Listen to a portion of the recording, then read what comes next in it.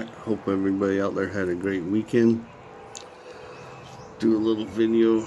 Did a little pour yesterday using the cask or flask, where you gotta fill half of it, put your little piece halfway in supposedly, then attach the other little half,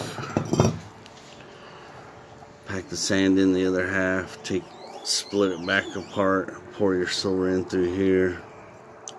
You gotta have a little channel for silver to flow into your design. It's the first time I've used this. It's very difficult,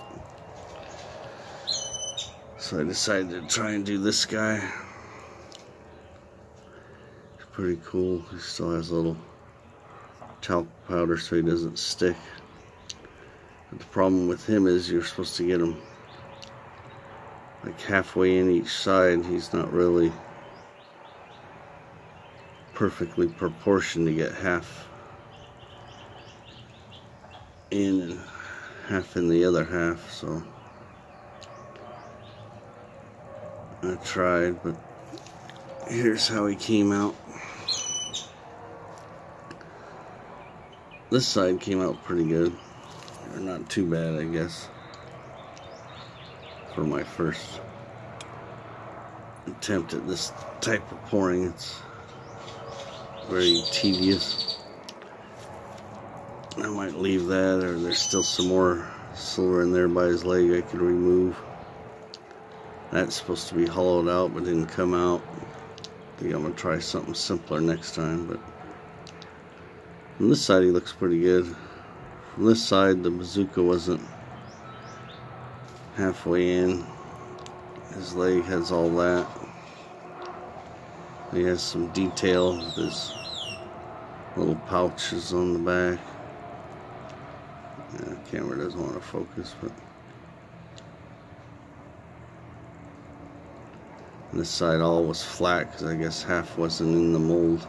This side kind of came out, but not happy with that in this area, but I think I'll keep him since it was my first attempt. Bazooka, you can see he's not round, but from this angle he looks alright.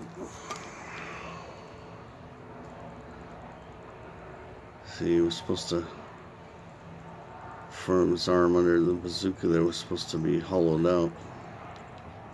It didn't come hollowed out. He has more detail on the plastic of his hand and all. But we'll be trying to do more of this pouring method. Definitely very challenging, but I'm going to do more 3D stuff. So I need lots of practice, and excuse the dirty nails, they're always dirty. Bottom I sanded down a bit.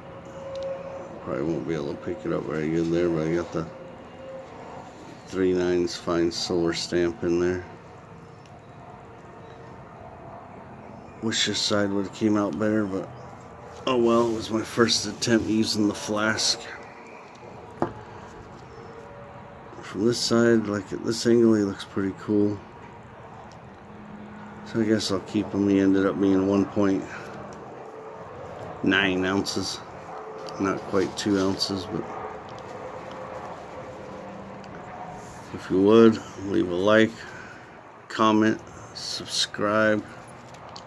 Keep collecting, keep stacking, keep pouring, stack it up. Catch y'all in the next one. Later.